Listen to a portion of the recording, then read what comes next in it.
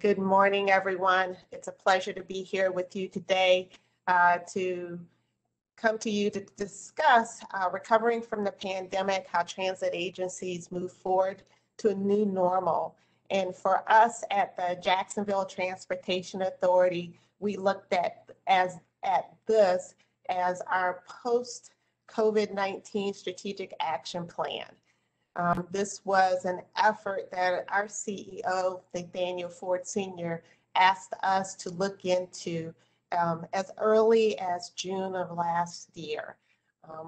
Thinking at that point that we were going to come out of the pandemic in a relatively short amount of time, not realizing that that here we are in 2021 and we still are recovering from it. But it gave us an opportunity to start putting our thinking together of the services and the opportunities that we've have upon us at this agency to move forward. So definitely wanted to share that context with you. Before I get started, let me share with you a little bit about the Jacksonville Transportation Authority. We are situated in Northeast Florida, Jacksonville, Florida, a mid-sized transit agency at about 800 employees. We not only run fixed services, fixed transit services, fixed route services, but we also do paratransit, and we do on-demand services in particular areas of the city. But we are also not just a transit authority, we are also a transportation agency, because in our capital programming department, we also do roadways and bridges and highway construction design and construction of those elements, as well as all of the state of good repair for the property. So we are truly a multimodal agency. So this opportunity gave us an idea of what we wanted to be as far as a transportation authority when we ended up at the end of this pandemic.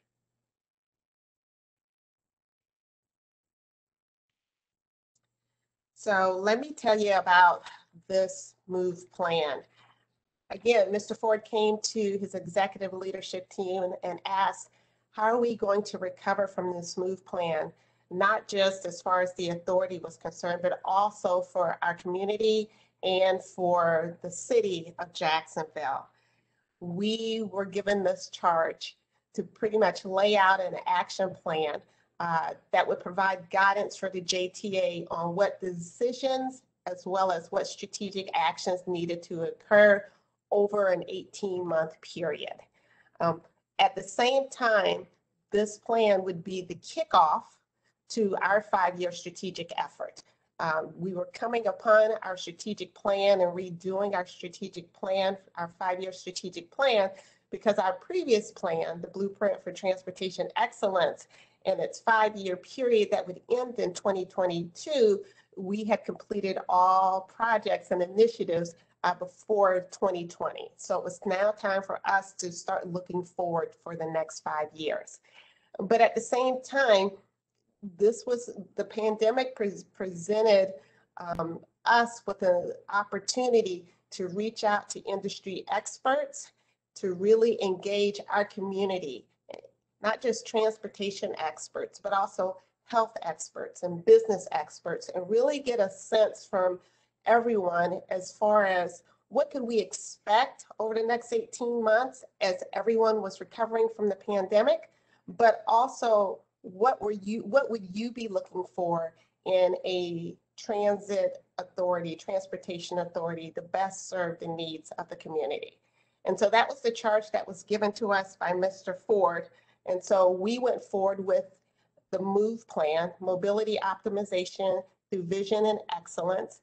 And we said that this would be the phase 1 of our strategic planning efforts, coming out with that strategic actions that we could move right into the development of our 5-year strategic plan. So with the MOVE plan, the phase 1 report, we were able to, in this process, review what our current operations and services were, but also look at the challenges and opportunities to the authority. And then most importantly, we wanted to know what triggers would actually occur in the environment that would tell us, JTA, you now need to pivot in response of that trigger or to be proactive to the series of triggers that would follow. That meant for us, we would do scenario planning. So this effort did include a scenario planning exercise that I will share with you later on in our presentation this morning. What the outcome of this is we have a literal roadmap that we're using and we're embarking upon that really will help us throughout this fiscal year of 2021, but also into early 2022 to help us to be able to recover, not just us, but also our community from this pandemic. So when it came to the plan, I mentioned earlier that we looked at, or actually engaged experts, industry experts that really help us to identify what the trends would be that we needed to look at and we needed to consider in the development of strategic actions. And so we interviewed several industry experts, transportation experts. We went to APTA, we interviewed Paul Skatellis and many members of various committees. We also interviewed several thought leaders when it came to mobility. What were they seeing, what were they hearing, and what guidance could they give us as far as the JTA and the areas we should be looking at? We also wanted to make sure that this would be a plan that we would use and not a study that would just go on the shelf. So everybody was engaged in this particular plan. So not only did we interview members of the executive leadership team, including our CEO, Nathaniel Ford, but we interviewed several of our senior leaders and middle managers to really understand what they were doing in their current services and where they saw the agency should be pivoting to in response to the pandemic or being proactive ahead of things that may be occurring. We even spoke with our frontline employees, our bus operators, our customer service representatives, and our ticket window personnel. We had focus group interviews with them to also get their feedback. What things were they seeing that we needed to consider in this 18-month roadmap? And then we went to our customers. We did customer surveys of our fixed route service, our ferry service, and our paratransit services. Some of the trends that we saw that we wanted to make sure that we included in this discussion, mobility management, mobility as a service. Those were things that were popping up that we were told by many of the experts that we should be considering. What's the core function of our transit? I think for everybody, we realized that transit ended up being a core service, an essential function during a pandemic because essential workers relied heavily on transit services, and the JTA in Jacksonville was no different. We found that the majority, most of our riders that remained with the service in the height of the pandemic were those essential workers. So it asked us, what should we be looking at as our core function, and more importantly, how should we measure that? Real-time information. Real-time information was key because not only did our essential customers wanted to know when their buses would arrive at their stops, now they wanted to know more information about the bus, the capacity of the bus, crowding on the bus. And so industry experts told us that that's the information we needed to start focusing and targeting on being able to branch out and give to our customers. I mentioned earlier, but let me go into a little bit more detail. We realized that for us to consider over this 18-month period, what are the conditions that were under our control and conditions outside of our control that we needed to undergo a scenario planning exercise. And this is the framework that we use. That's right before you all.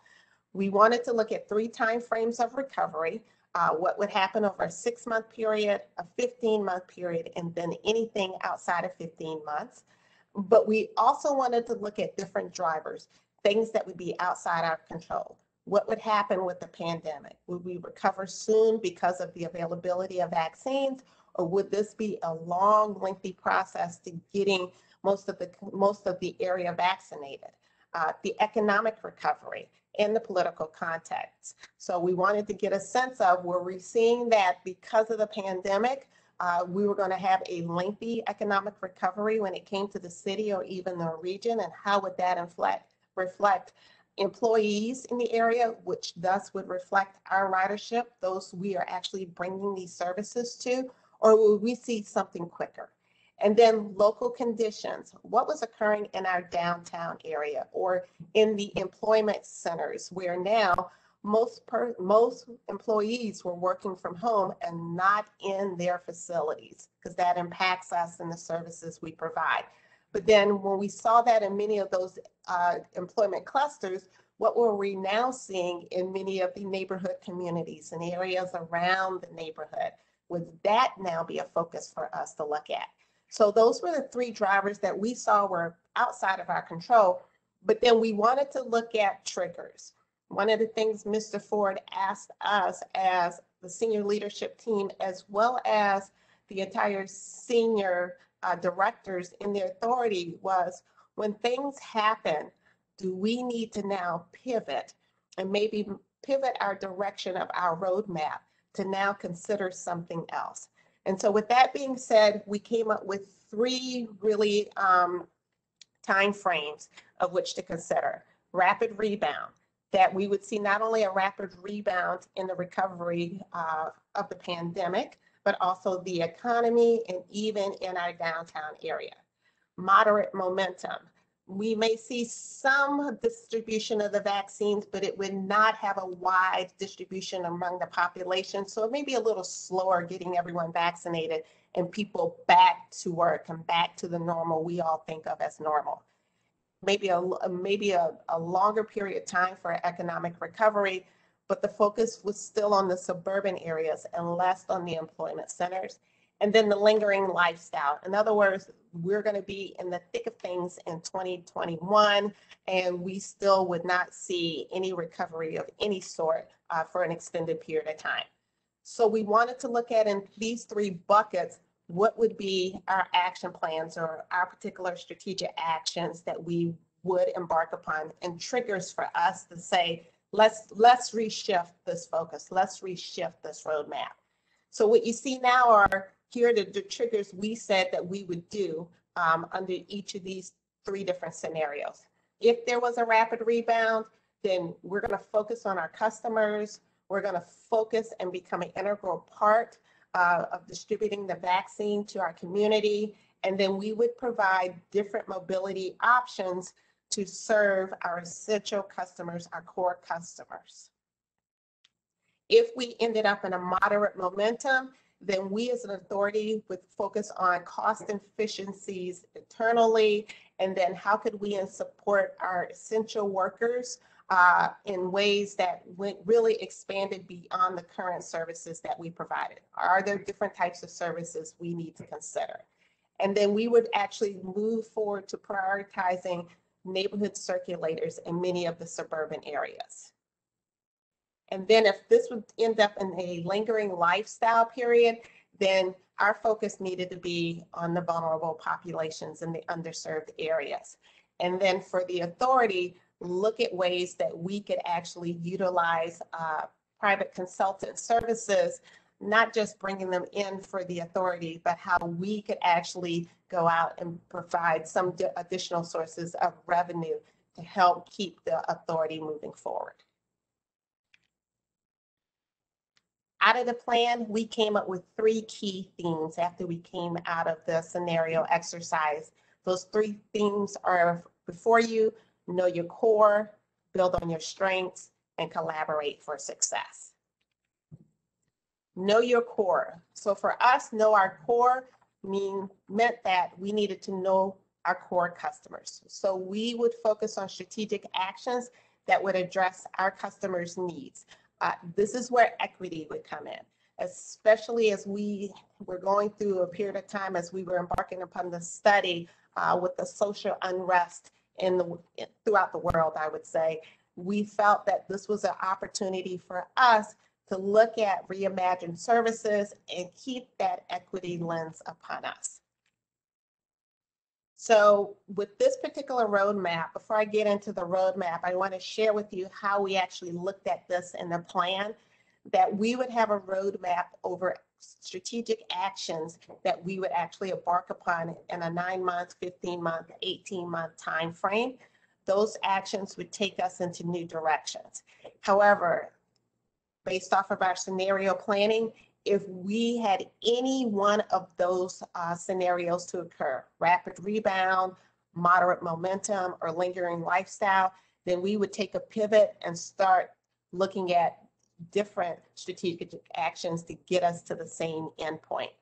And then once we got to the end, what additional studies that we needed to do, or additional research we needed to do, or if we needed to broaden any one of these programs, pilots, or initiatives, we would take that into further consideration as we developed our 5-year strategic plan. So for Know Your Core, the new directions that we would end up in were that we would reimagine our transit services. A little different than our route optimization that the JTA performed in 2014. We would look at where our routes certainly served our core customers and see if we needed to reimagine the services that we provide. Right now, many of our services are, which I would say is your typical hub with a spoke with regards to our fixed route services. And the question for us came up is this an opportunity to consider more regional hubs and providing services regionally to different neighborhoods that would really focus on what our core customers needed. Where were they going? Where did they need the services to? If they were coming across Jacksonville, did we still wanted to bring them to the center, to downtown, in order to make a transfer, or were there other transfer opportunities we needed to embark upon? Those were the things that we wanted to look at in reimagining our transit services. And then also revisiting our core metrics. Ridership is the principal core that many of us use to determine the base of our transit services and how well we're doing.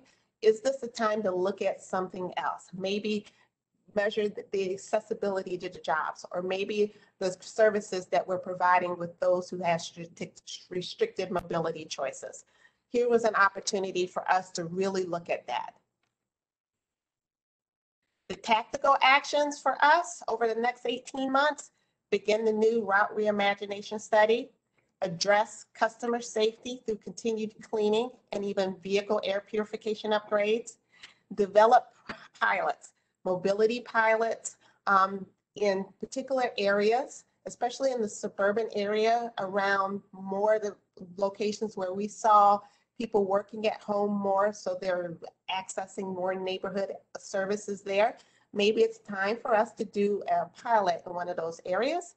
And then upgrading, improving, enhancing our real-time customer information to provide information more about the vehicle capacity itself.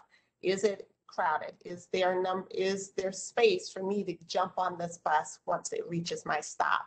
We wanted to do that, as well as be able to provide more information on on-time performance to really help our core customers get where they needed to go on our services.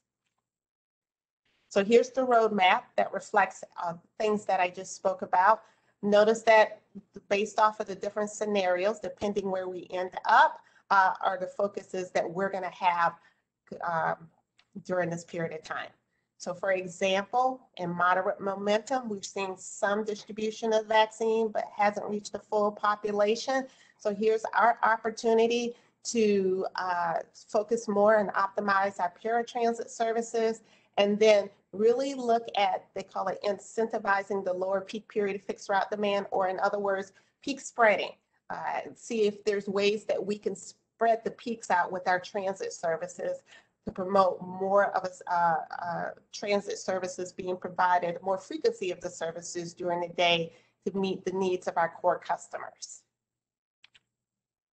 And one of the pilots that was recommended to us was that We focus on the South Side area of Jacksonville. It has come up to be one of the major employment hubs, but also one of the major retail centers in the Jacksonville area, and focus on putting a mobility hub in this area to where we could have bus service, fixed route service, micromobility services actually serve in that area to really meet the needs of our core customers, those essential workers who still needed to get to their job, as opposed to having many of our customers going all the way downtown to make a transfer to come out to the South Side area.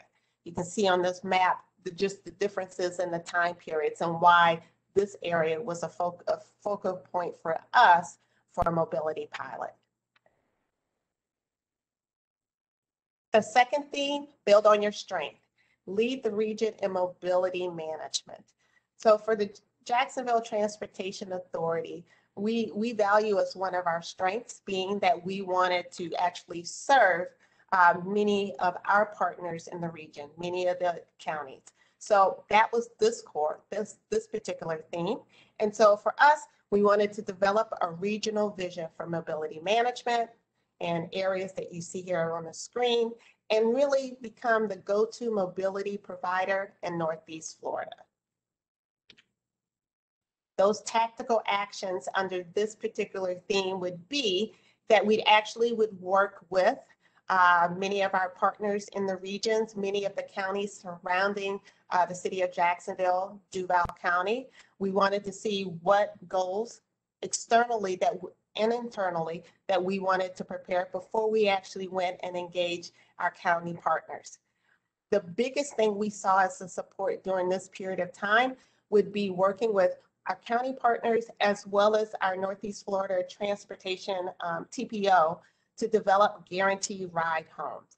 I know this is something that some of the major cities, urban cities around the country, they're already doing. We would want to bring that to Jacksonville. So if we had a core user who would use our services during the day, but actually needed to use services outside of our own service hours, as opposed to us expanding our service hours, stand up a guaranteed ride home system that would guarantee our customers to be able to get home. We also looked at internally for us would be cross-training of many of our employees to be able to provide those mobility services. And so here's the roadmap for building on our own strengths and being that mobility manager for the JTA and for the city of downtown.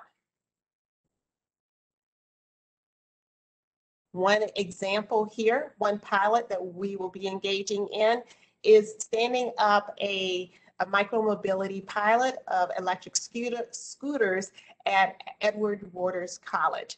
That's our historically Black college here in Jacksonville, and it sits within a success zone, a Newtown success zone. So since we've had our core customers in this area, since we've had a university, a college there, we thought that would be the right location to expand upon micromobility, being as that integrator to our fixed route services and standing up an e-scooter pilot at that location. Then that brings me to our third key theme, collaborate for success. Become a strong regional capital development partner and engage partners for transit innovation.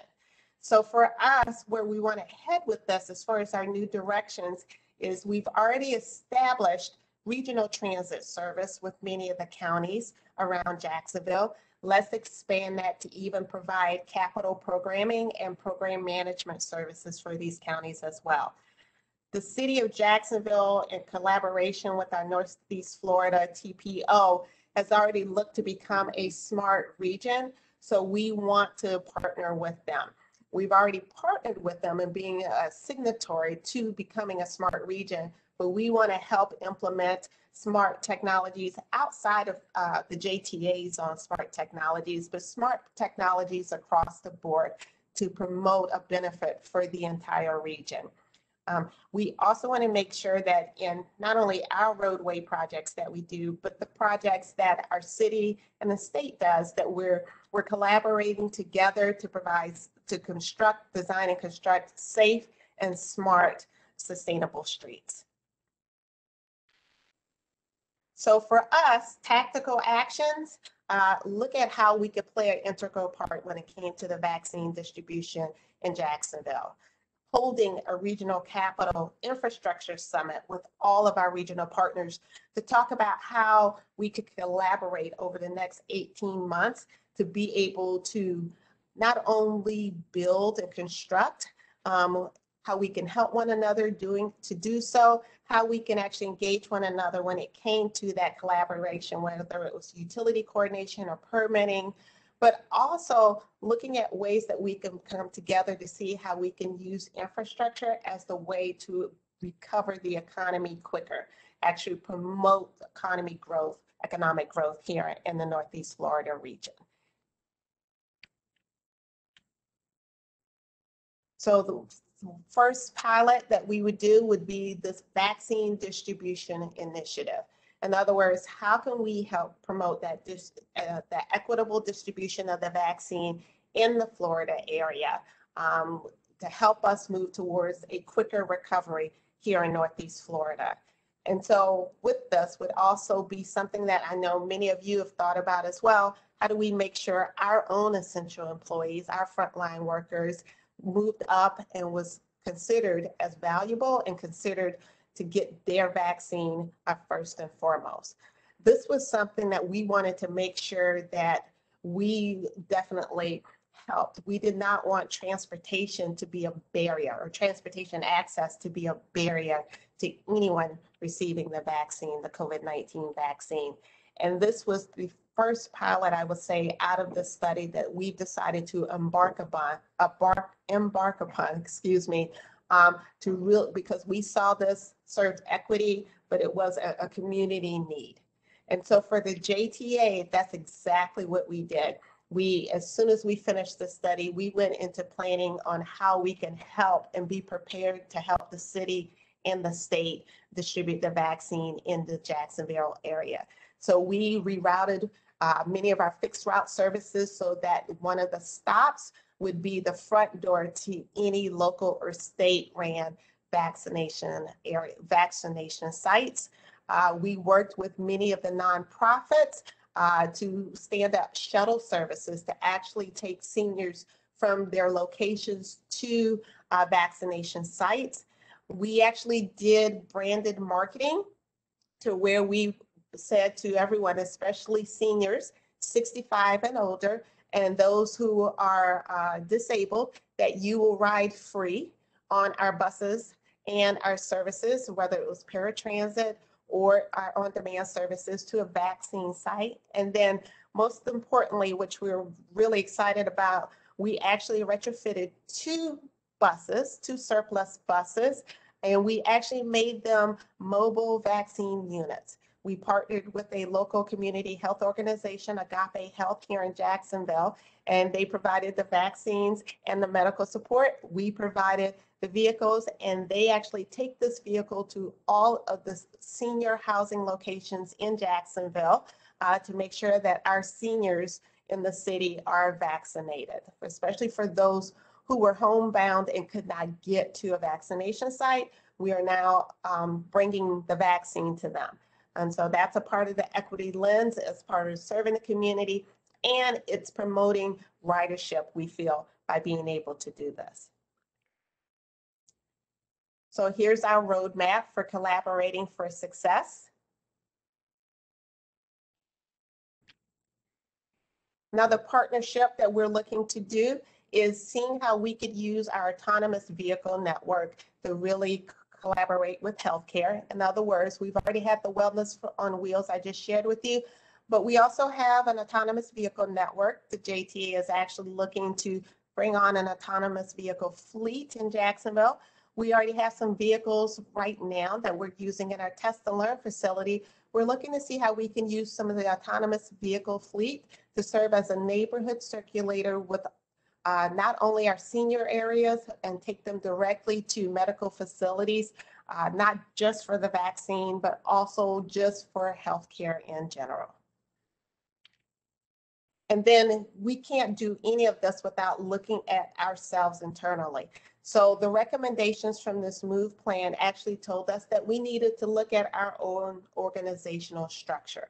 Were there any things that we needed to pivot to or refine as we looked at how the JTA would actually move over the next 18 months? A couple of things that you see here, we wanted to strengthen our succession planning, but we wanted to make sure that at this time, especially when our frontline employees were still out and still moving strong for us and still moving people and services, and our administrative employees were working from home, we wanted to create opportunities to still bring everyone together and strengthen those bonds and that cohesiveness, so that when we all return to whatever we would do at the end of this, that we were a stronger organization.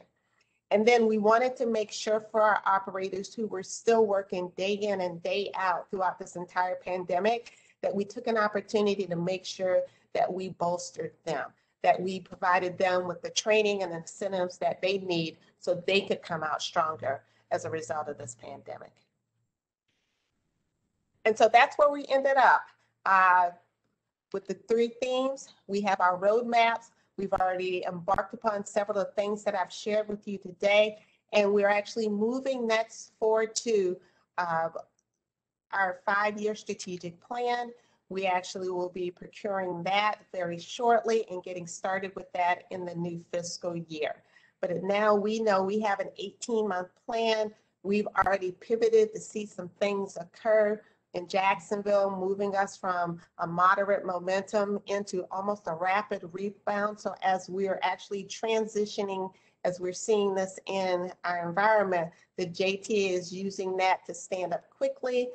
Many of the pilots that I've shared with you earlier, and to continue moving forward with the things that we are doing.